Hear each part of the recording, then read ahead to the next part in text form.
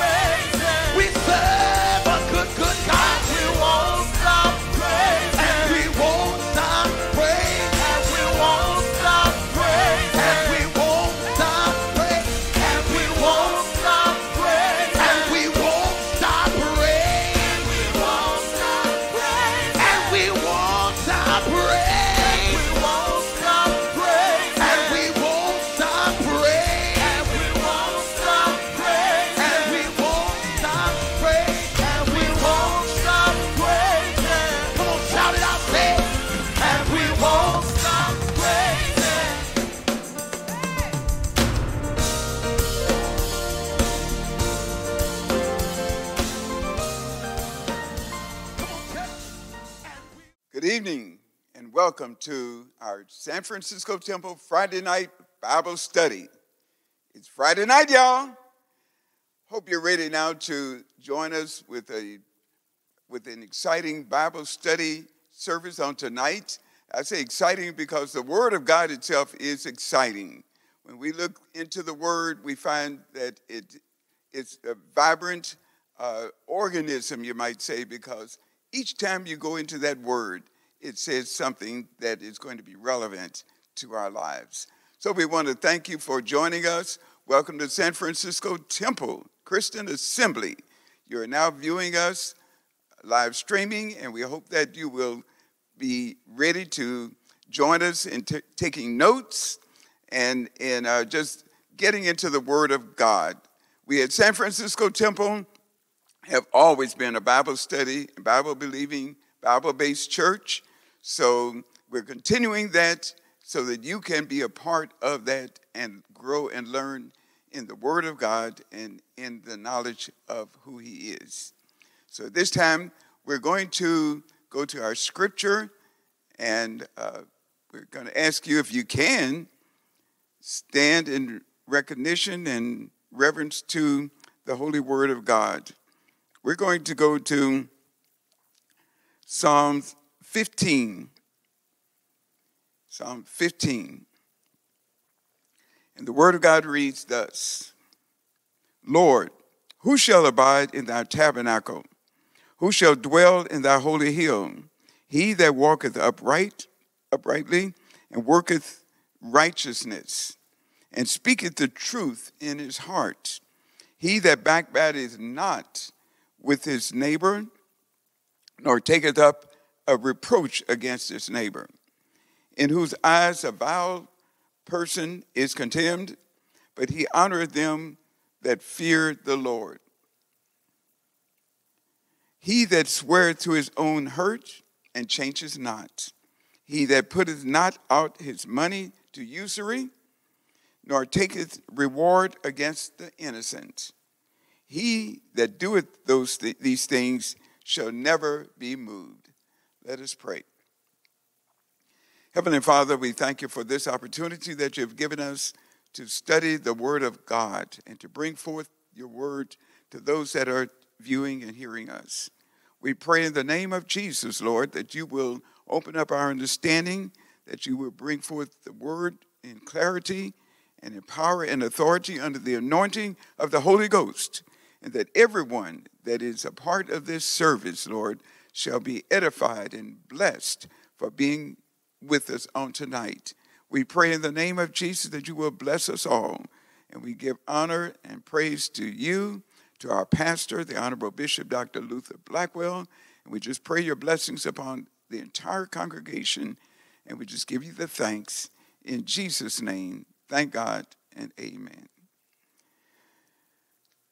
Well, we're happy to be a part of our continuing study of the Bible. We thank God for our pastor, Bishop Blackwell, for blessing us to have the opportunity to present the Word of God to those that are viewing and listening to us.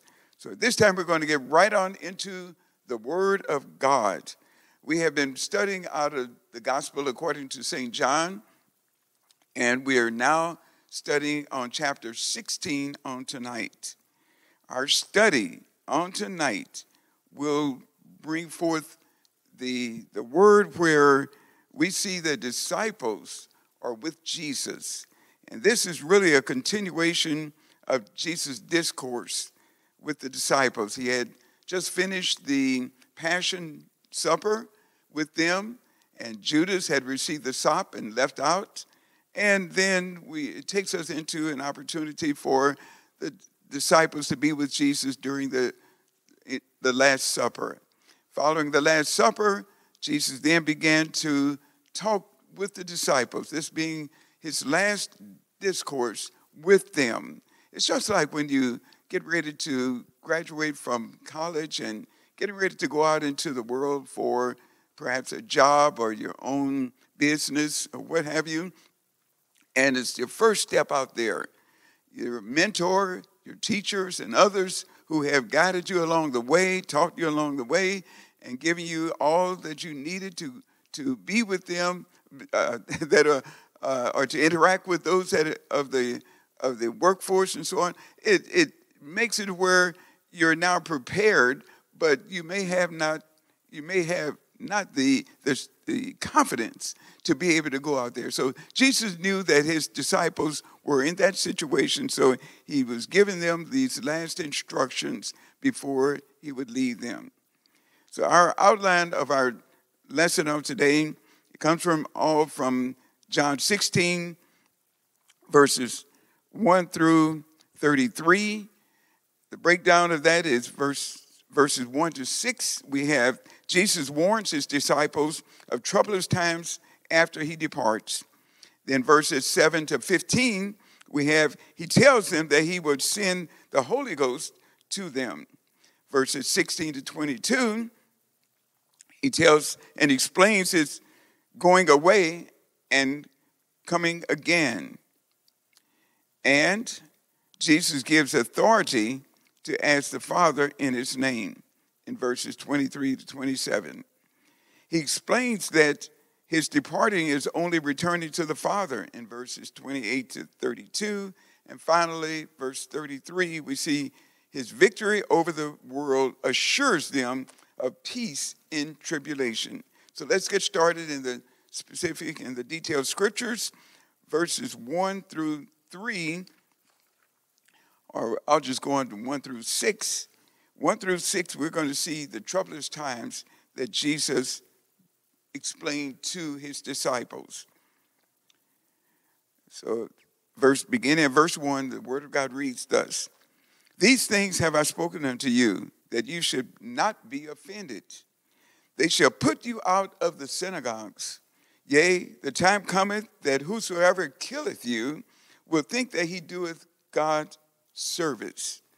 And these things will they do unto you, because they have not known the Father nor me. But these things have I told you, that when the time shall come, ye may remember that I told you of them. And these things I have said, or said I not unto you at the beginning, because I was with you. But now I go my way to him that sent me. And none of you ask me, whither goest thou? But because I have said these things unto you, sorrow hath filled your heart." Look at these verses where Jesus was telling them. He talked about these things. He was summing up the things that he had just spoken to them, as you all who were here in our previous lessons, where you heard in chapters 14 and 15, how that he was giving them the beginning of this discourse and the things that they could look forward to. But he had the opportunity now to give them the good news or the bad news. He chose to give them the bad news first.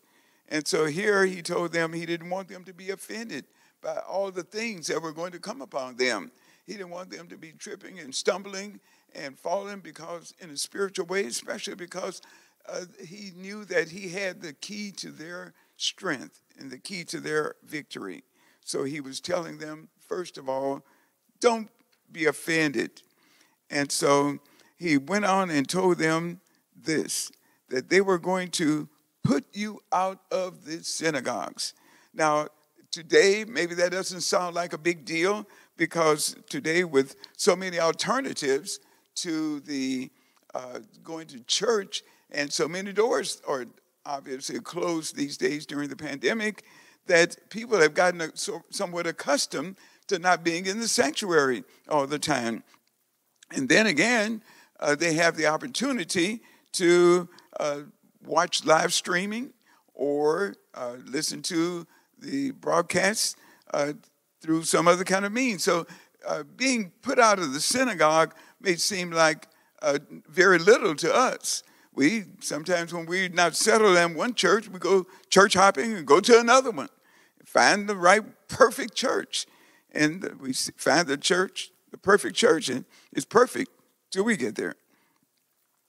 But now here is the excommunication that they're being faced with, being put out of the synagogues. And For those at that time in Jesus' day, that was a big deal because the church or synagogue was the center of religious as well as a lot of social activities. So that would put them in an embarrassing and a very uncomfortable way if they were being put out of the synagogue. And Jesus went on and told them, too, that you are going to be killed. Don't worry, like they're putting me to death. You, too, will be experiencing the same thing. You will be martyred.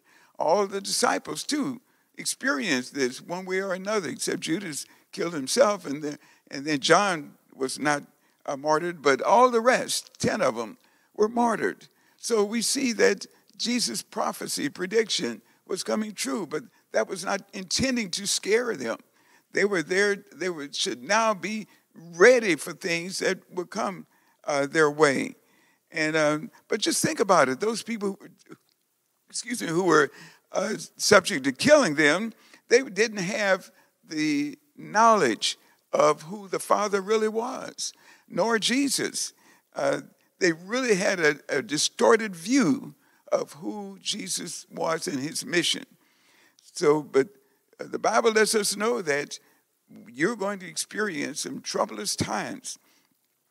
And then John 15:21, just to support Scripture, says, but all these things will they do unto you for my name's sake, because they know not him that sent me. They didn't know the Father, and they didn't know the Son as well. Verses 4-6 in the lesson scriptures there, Jesus said that you may not remember, you may not know what I'm saying now, but you will remember all these things that I've said to you when the time comes after I'm gone. Let's go on and look at our next verses here, verses 7-15. This is where Jesus was going to send the Holy Spirit. In his absence, he was going to give them something to keep them so that they wouldn't have to worry or be anxious over things that were coming their way and their ministries. Verse 7 in particular, the coming of the Holy Ghost requires Jesus to depart. The scripture reads thus, verse 7, nevertheless, I tell you the truth. It is expedient for you that I go away. For if I go not away, the Comforter will not come unto you. But if I depart, I will send him unto you. Here Jesus was letting them know, no uncertain terms, that in order for them to continue to be comforted and to be strengthened, he would have to send them the Holy Ghost, because his mission itself was about to be fully accomplished. He was going to, in the very near future, in a few hours, say, it is finished. The work that he was sent to do was done. So he was going to be gone. So they were going to need something to be able to hold fast to their profession of faith. So he's reiterating now the Comforter coming. He had already told them back in St. John 14:16, and I will pray the Father, and he shall give you another Comforter, that he may abide with you forever. So Jesus was sending back something that was going to be eternal for them, eternally, for those that would receive him. So his mission was just about over, and so now he was providing for his disciples. So let's look at what the Comforter was going to do. The Comforter now was going to be there for them. This is apart from the bad news. Now we're talking about all the good news in the remainder of this chapter that Jesus was given his disciples. Verses 8, 9, 10, and 11. I'm going to go ahead and read those. This was explain the roles of the Holy Ghost. And when he is come, he will reprove the world of sin and of righteousness and of judgment. Of sin, because they believe not on me. Of righteousness, because I go to my Father, and you see me no more. Of judgment, because the prince of this world is judged. You see here in verse 8 here, Jesus was going to reprove or convict or condemn. He was going to put notice onto the world for their sin, for their so-called righteousness, and of their judgment. He said, for sin, because they believe not on me. And we look at John 14 and 26, but the Comforter, which is the Holy Ghost, whom the Father will send in my name, he will teach you all things and bring all things to your remembrance, whatsoever I have said of you. This shows that he was sending something for the disciples. This is what some previous verses that we saw in our previous lessons point to the Comforter coming. Chapter 15 and 26, another previous verse to our lesson. But when the Comforter is come, whom I will send unto you from the Father, even the Spirit of truth, which proceeded from the Father, he shall testify of me. That's two things that the Comforter would be doing, and that is to teach you all things and testify of the Lord. He's also going to bring all things back to your remembrance. So now in our lesson here, verses 8 to 11, we see this threefold work of the Holy Spirit, the Comforter, in the work in the world. And here are those threefold things that he's doing, his role. He's going to reprove the world of sin. Mark 16 and 16 says, he that believeth and is baptized shall be saved, but he that believeth not shall be damned. Why is this connected? It's because unbelief is really the foundation of sin. Unbelief is. So this is what he's going to reprove the world of. He's going to provide a way. He's going to provide something to believe in. And that is Jesus Christ, that's going to bring back those that are willing to the Father.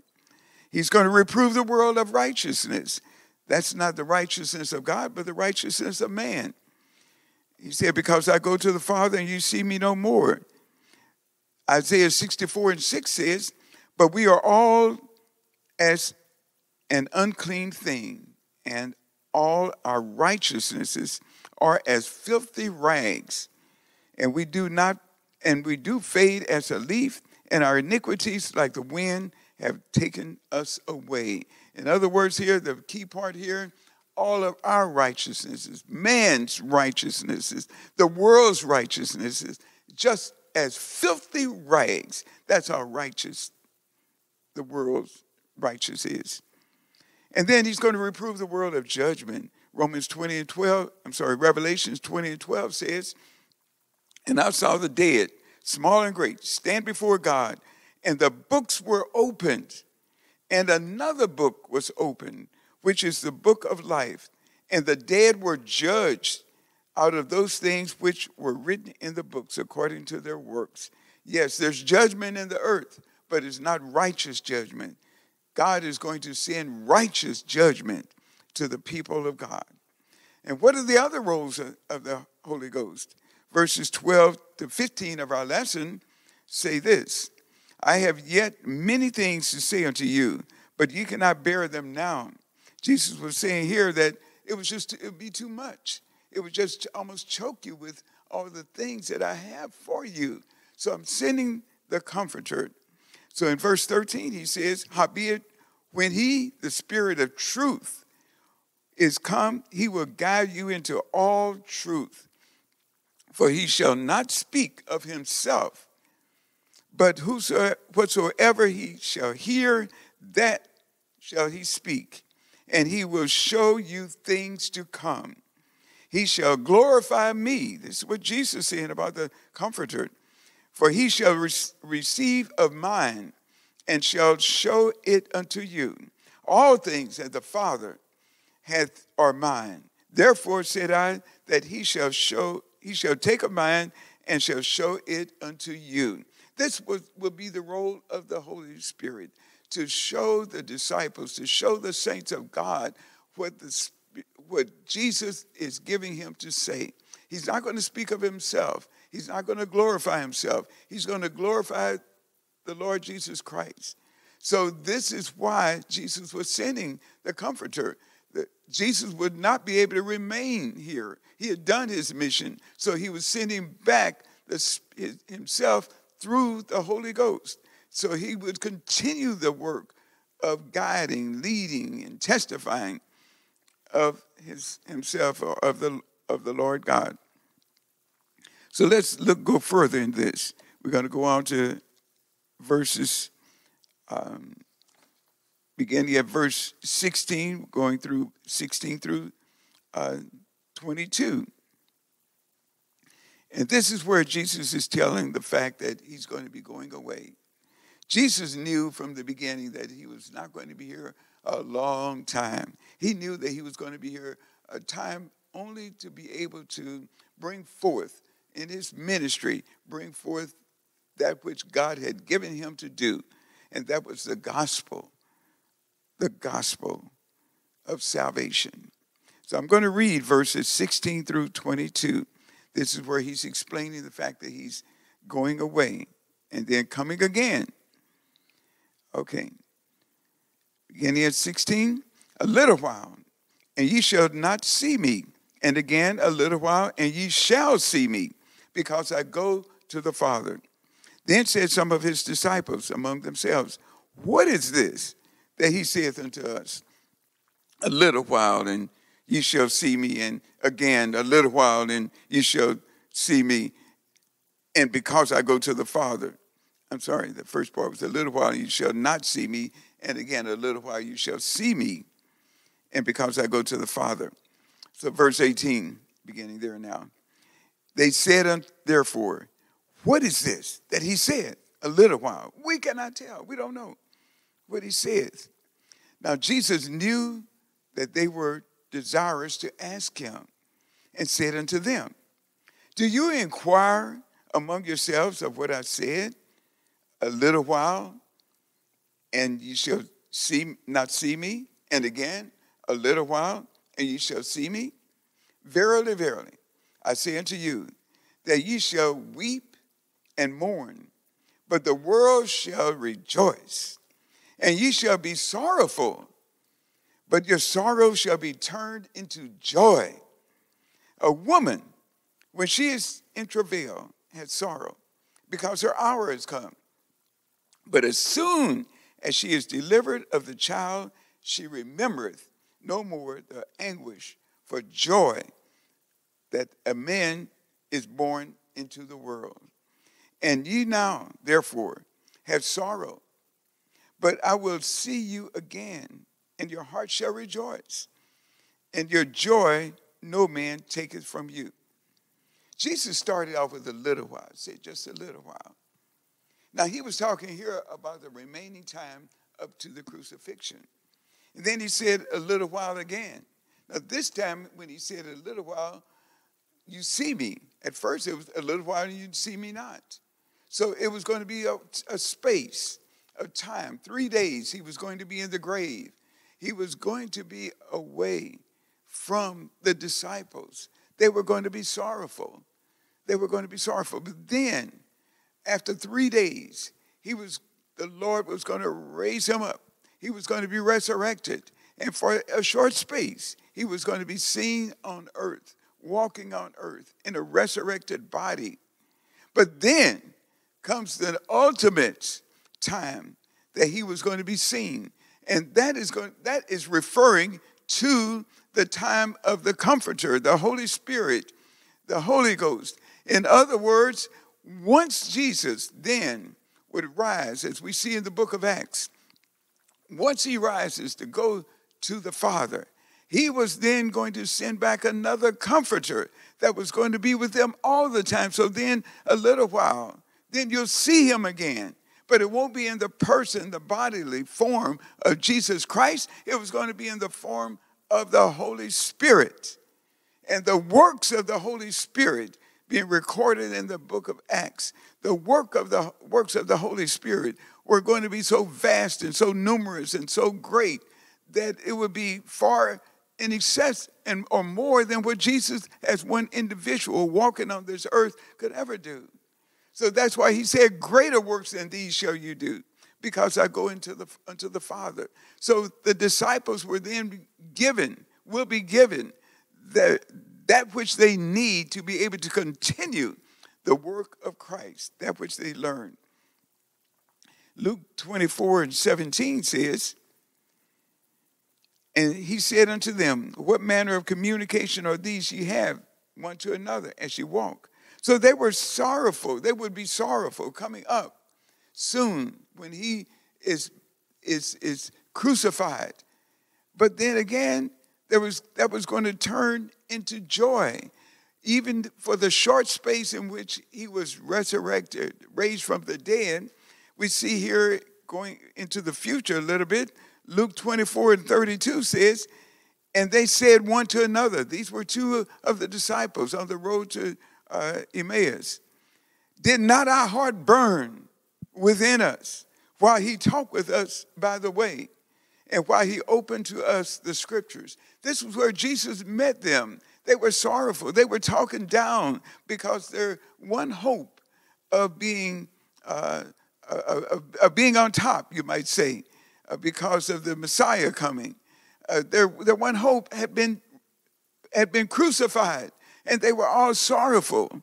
But then Jesus was walking next to them, and they didn't know. Their eyes were kind of closed to where they didn't recognize him.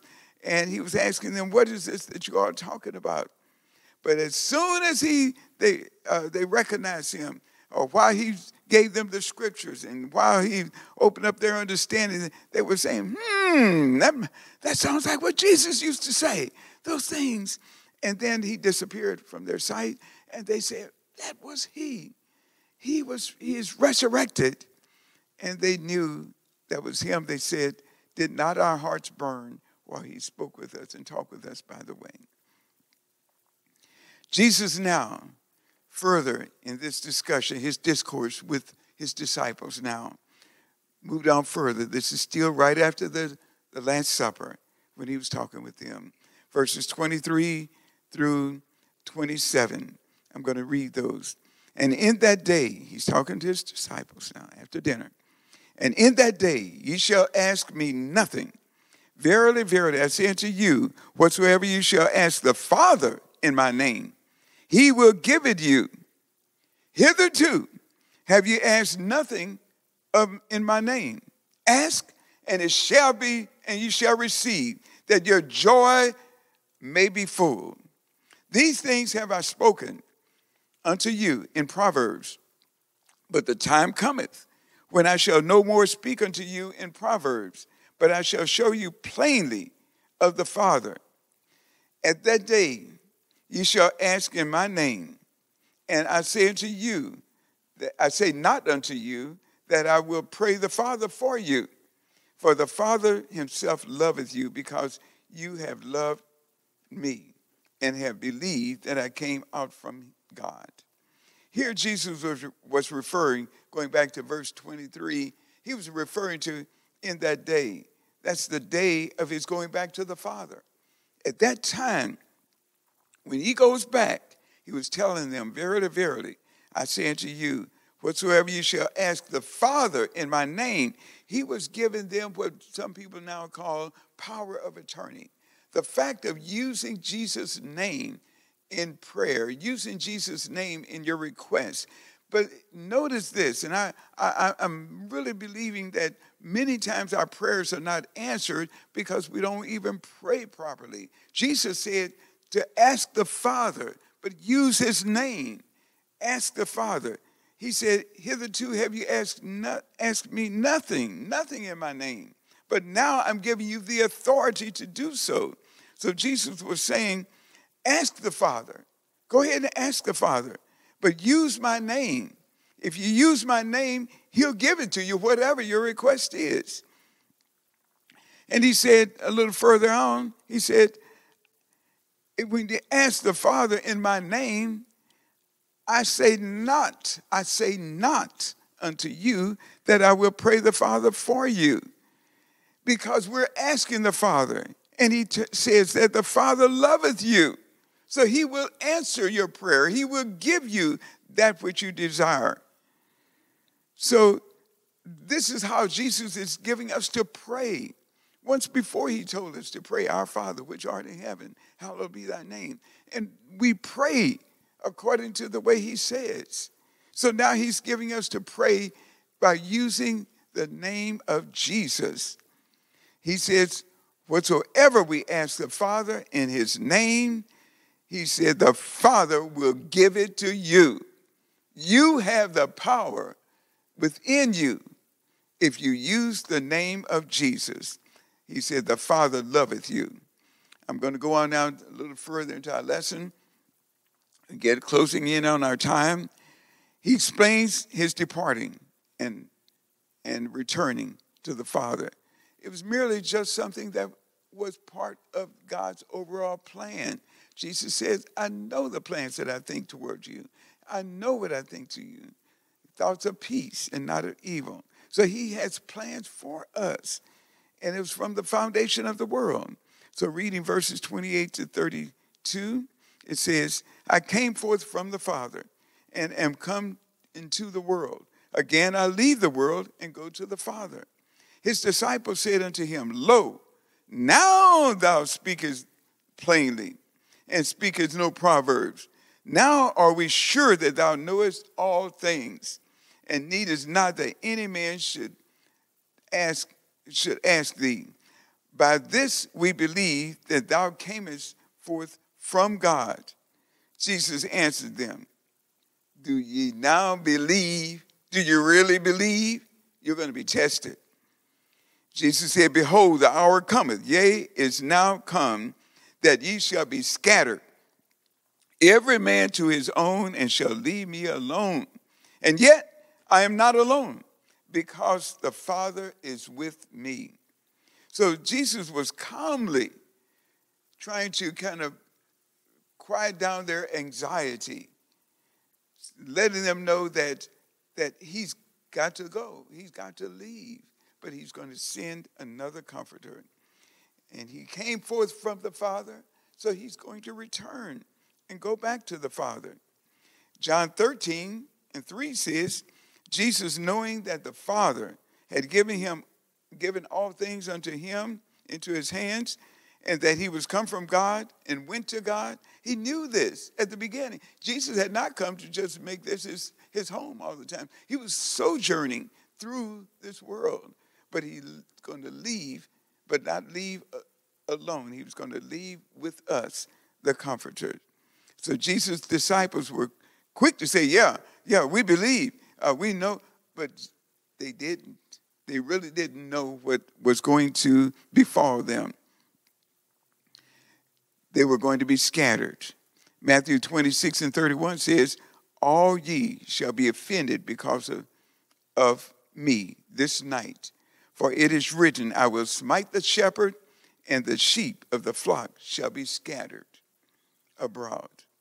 So Jesus knew that they were going to desert him, but yet he empowered them to go forth in his name and to do the works that he had given them to do. Our last verse, victory.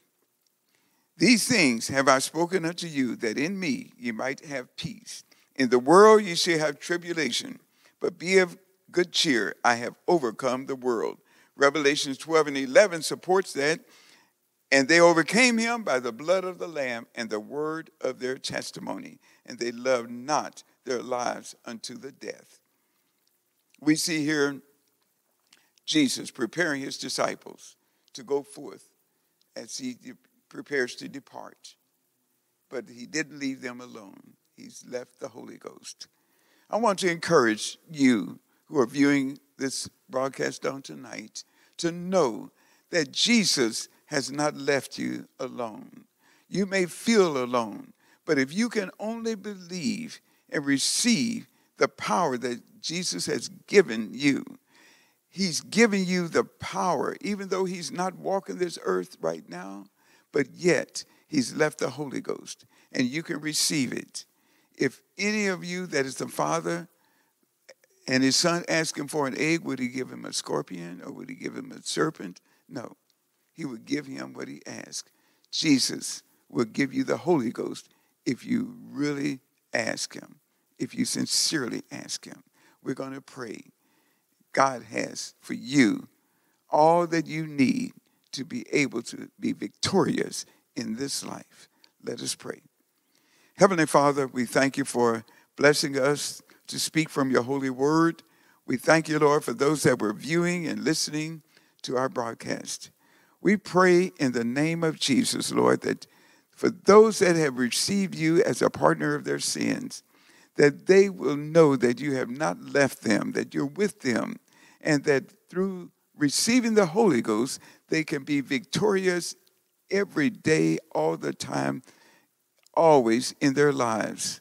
In the name of Jesus, let them know that when they ask you and seek the Holy Ghost, that you will fill them and they can walk in victory and they can withstand all the wiles of the devil. We give you the praise and the glory in the name of Jesus. How you're going to do it. We don't have to wait till the battle is over, and we can shout hallelujah right now because it's done in Jesus' name. Amen. God bless you. We have enjoyed giving you this lesson on tonight. We look forward to future lessons and hope you can join us in the future. May God bless you and keep you until we meet again. Good night.